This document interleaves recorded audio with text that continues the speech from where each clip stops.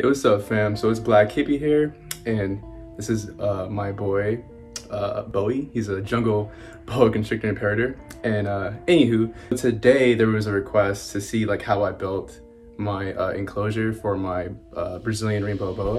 And so we're gonna go over that. But before we do that, it's gonna kind of do an update on Bowie here and how he's doing. If you're interested, tap in. So today we're going to talk about is how I built my Brazilian Rainbow Boa's enclosure.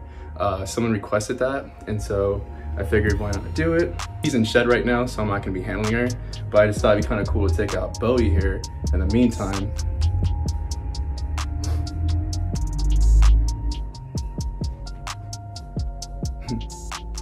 So he's a cool dude, definitely getting bigger, under a year old. Under 3 feet. He's under two and a half feet for sure. He's probably about 2 feet and some inches or so. But yeah, he's good. You know, it's funny, if I don't handle him for a couple days and I take him out, he's more nervous than he typically is when I'm handling him more often. So that's kind of a note to be consistent with your handling.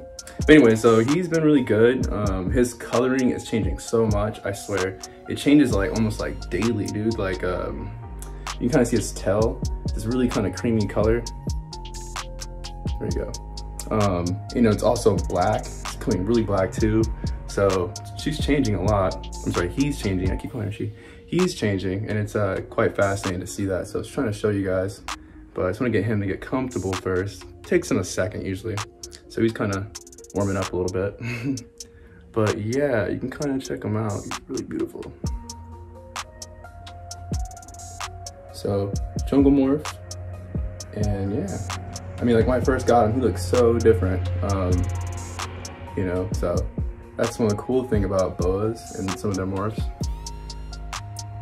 is that they change. IMGs specifically, oh man, if you know about IMGs are really cool. So IMGs get really dark to a point where they're just like all black, and so those things are really cool. And those are also boa constrictors, or boa constrictor imperators.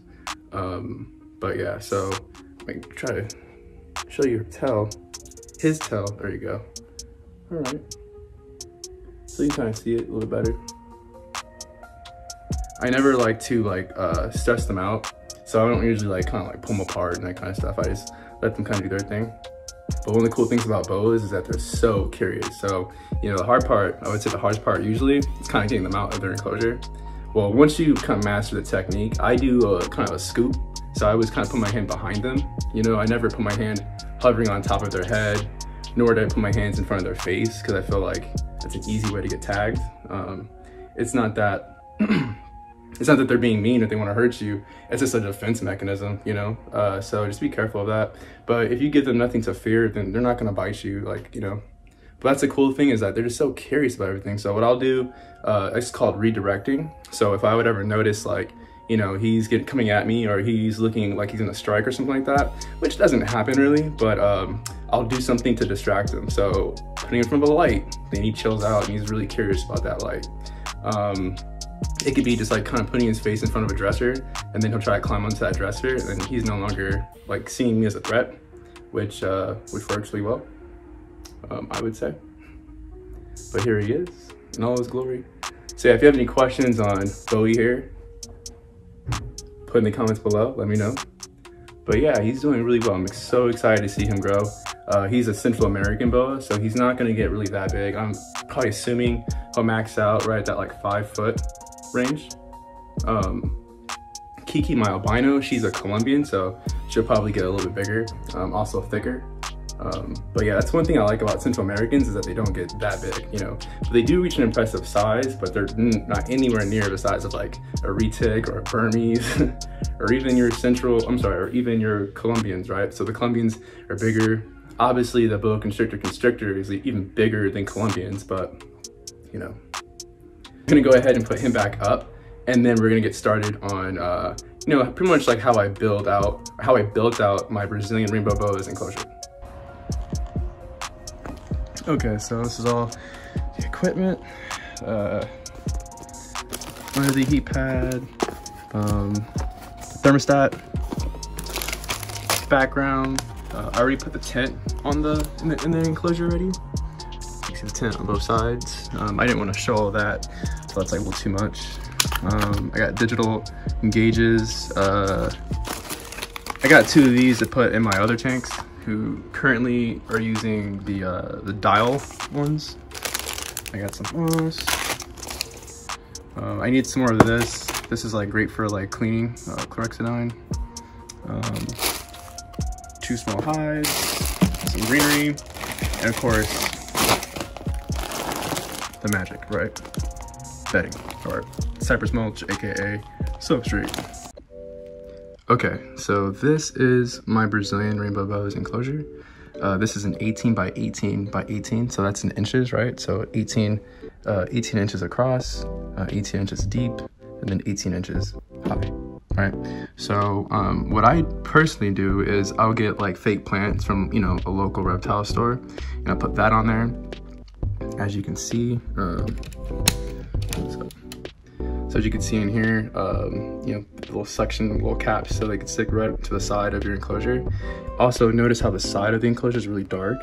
So I tint all the sides. So the sides are tinted on my enclosure, and it's really easy to do that. All you gotta do is go right to, like Lowe's, you know, they'll have it. And all it is like house window tint. And it's really easy to apply. It takes no time. And so the background, what I'll do, as you see in the background of the enclosure, is I'll just like get a background from like an aquatic store, you know, the local reptile store that I personally go to. They sell fish, so they have like aquatic backgrounds.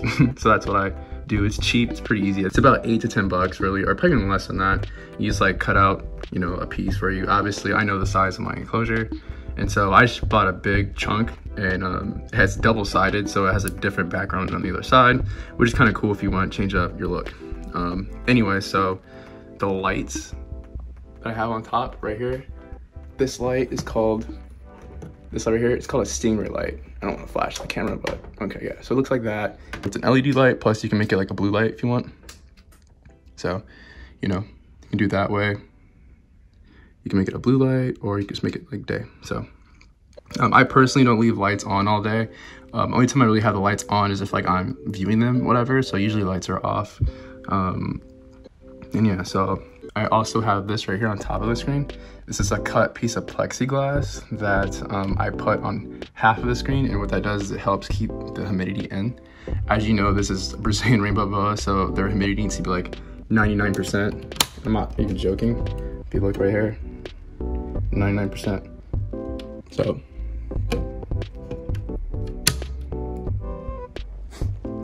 anyways, so yeah, and then I'll also get like a grapevine. That stick, or this stick that you see, this is a cured grapevine. And then a water dish. And now, so like the substrate, what I do is I do a blend. So this is a mix, 50-50 mix of cypress mulch and jungle mix. That's the name of it. It's called Jungle Mix. And so I'll just mix that up 50-50, and I'll just like, you know, mix it all up, put a little water in there, and then mix it up. And then so what you see right here, this green moss, this is called terrarium moss. So terrarium moss I also pick up at my local pet store or the local reptile store. Anytime I'm getting them like rats or mice, whatever, I'll pick some up for Skittles here, because her enclosure needs to be so humid. And so this mix with this terrarium moss, it just does a great job. Like, I don't have to mist this enclosure down every day, like, or all day. Anyways, my point is like using this particular substrate mix with the terrarium moss, it makes it way easier for you. Like, I don't really have to deal with, you know, spraying down, misting down my enclosure all the time. I usually do it like in the morning, and that's what you kind of see. This is leftover from the morning. And I don't even do that every day. I really didn't even need to do it today, but it's just one of those things I do just to be sure if I leave for, you know, a couple of hours or so, just so that if the humidity could drop a little bit. So I always do it in the morning, and that way it kind of keeps that from happening. Obviously, you need a heat mat. So I have on her hot side over there, it's an under the tank heat pad, and then this is her cool side. So just another hide. So she has 2 hides, one hide there, one hide over there. This hide, like I said, is the cool side, hot side over there. Hot side you don't want past 85 degrees.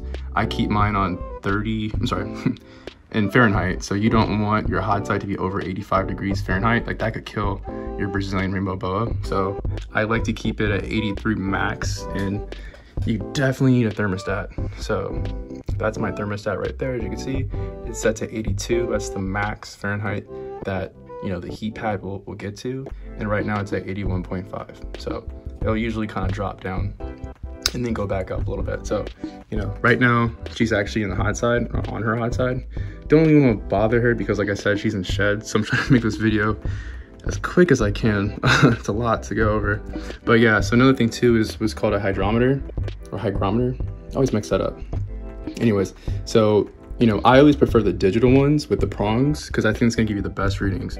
So you can see here, there's a, you know, it's a prong right here in the tank. And this is what helps reads the humidity in this tank. So I like to kind of keep in the soil just so that it's able to kind of give an accurate reading. And then another one back there is the temperature gauge. You can kind of see it's a prong right there. And so that just gives me like, I guess like the most accurate readings for my enclosure. So it's a lot of information. And yeah, that's pretty much like it with my enclosures. So we covered the background, we covered blacking out the sides, we covered, you know, giving them stuff to kind of climb on. I like, you know, kind of all my setups, or all my snakes, they all have like they all have the same setup for the most part. And yeah, so then give them, you know, some greenery to climb on, obviously a water dish that allows them to kind of fully put their body in there, cold side, hot side, you know, 2 hides, you know, the substrate mix we talked about, you know, the 50-50 blend, cypress mulch, and then jungle mix, 50-50, or you can do cocoa husk and jungle mix. And once again, like using some type of moss, I like using terrarium moss because it smells good. It smells better than the other moss, and it lasts kind of long. So this, you know, terrarium moss can easily last about a little over a week, so maybe like a week and a half, 2 weeks. And then I usually will change them out. So yeah, I feel we covered everything pretty much for the most part on how I pretty much build out my Brazilian Rainbow Boa enclosure. You can see this is an Exoterra enclosure, and this is like the double door. I like this a lot because it's easy to feed them and easy to like to clean the enclosure rather than having to go on top. But it does have, you know, you can go up top if you want to on these enclosures. I personally don't because it helps me like not to forget to, you know, lock something down. So I had one snake escape a long time ago, and that was because I was always going on top and also using the double door. And so it just, how you say, it opens you up to more possibilities of you know, leaving something open. So I like to kind of keep it consistent. I only open my enclosures from the front door. So that's just me personally. Maybe that could help you. It's easy to lock this and to lock it back. And yeah, so that does it. And we're gonna let her get some sleep now. All right, fam, so we just hung out with Bowie, a little update on him. And then we just went over how I personally built out my Brazilian Rainbow Boa's enclosure. And I swear, like her husbandry is like on point. I swear, that substrate mix, I'll show you real quick. So this is that terrarium moss I was telling you about. Looks like this. This is what I get. It's what, like $7, and it lasts a while. Like I said, you just kind of rip off little pieces of it, and each time, you know, I would say I pretty much like, you know, throw them away like after like a week and a half or so. Works really well because with that mix I was telling you about, what it does is it helps insulate that humidity, right? So the humidity is gonna rise up, and that's, you know, so you have that terrarium moss, and it really kind of like keeps that humidity. It makes my life way easier. If I need to go away for like a day or two, you know, I'm not really worried that my Brazilian Rainbow Boa is gonna like die, or that the humidity is gonna drop so low, you know. So another thing too, this is what that mix looks like. Like I told you, like I use forest floor, and this is cypress mulch. This stuff is great.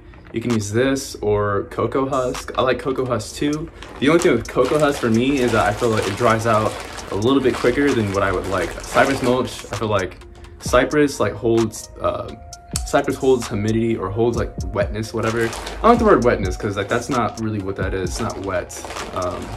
It just like holds humidity really well, or moisture really well. So pretty much like with this with that cypress mulch like I was telling you about, it really helps your moisture and your humidity. And also putting something on top of your screen. I personally use plexiglass just because it looks cleaner. Some people will do like a wet towel, or not wet towel. Some people put a towel over there. Some people put saran wrap. I've seen all different kinds of things. Those to me just look tacky, so I don't really do that. But yeah, a piece of cut plexiglass.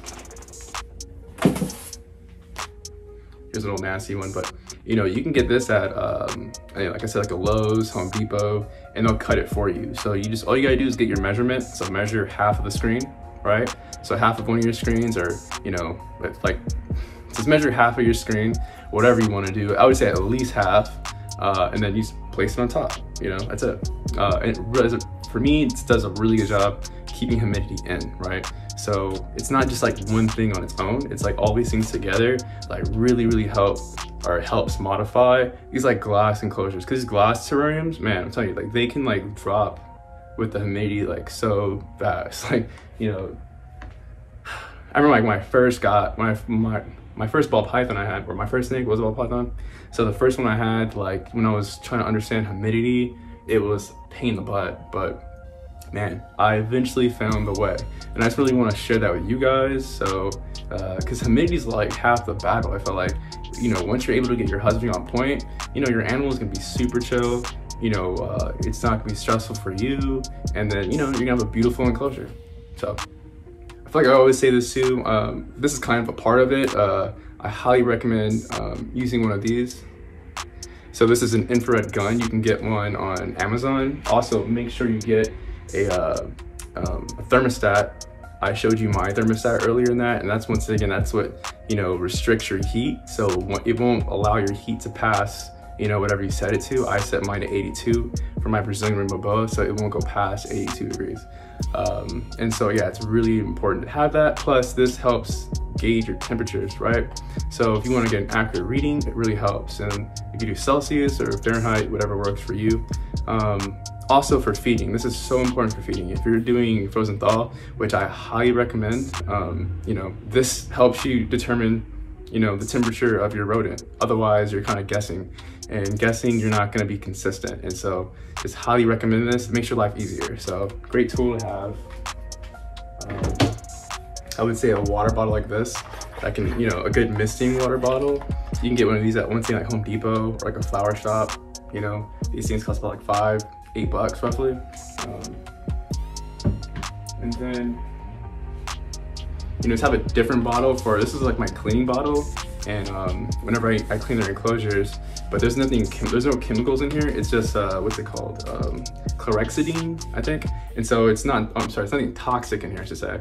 But it does have a clean solution in it, but it's non-toxic, so it's okay. But I always recommend a different bottle just so you don't get it mixed up with your, you know, your misting bottle. So this is like red. So this is a clear indicator this is not my misting bottle, for me personally. So I've heard of stories, people accidentally misting their enclosure with chemicals, and that's why I don't use chemicals. Just in case if I accidentally make that mistake, it's gonna be okay. But some people, once again, do put chemicals like bleach, for example. I did come across a story where a person had bleach in theirs, and then they misted down their enclosure with bleach, thinking that it was mist, and they realized quickly, because you can smell the bleach, like, oh crap, this is actually bleach. And so they're able to save their animal in that situation. But, you know, once again, just kind of doing a different bottle can help you, right? So yeah, oh, last but not least, hand sanitizer. Make sure you always have a bottle of hand sanitizer. You know, you're handling snakes. Snakes do carry bacteria and all different kinds of things. Also, if you were to get bit, like a hunger bite, like where they were to try to constrict you, you know, putting a little bit of hand sanitizer in the side of their mouth will make them instantly release it because they hate the taste of alcohol. Go figure.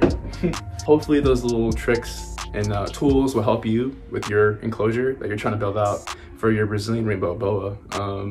And yeah, so I think if you do these steps, whatever, you should be fine, honestly. I don't see how you have an issue. Then again, you know, maybe you live in a different climate. I don't know. I live in Southern California, so it's a little bit different on here. However, our humidity is so low here. So it's really hard keeping animals with high humidity if you don't have the right tools, right? And so like that's why I was able to find a way that worked for my animals. and it works very successful. So give it a try. Let me know how it worked out for you. And yeah, so that does it, fam. Thanks for watching. Blkhippiee out. Much love. Peace.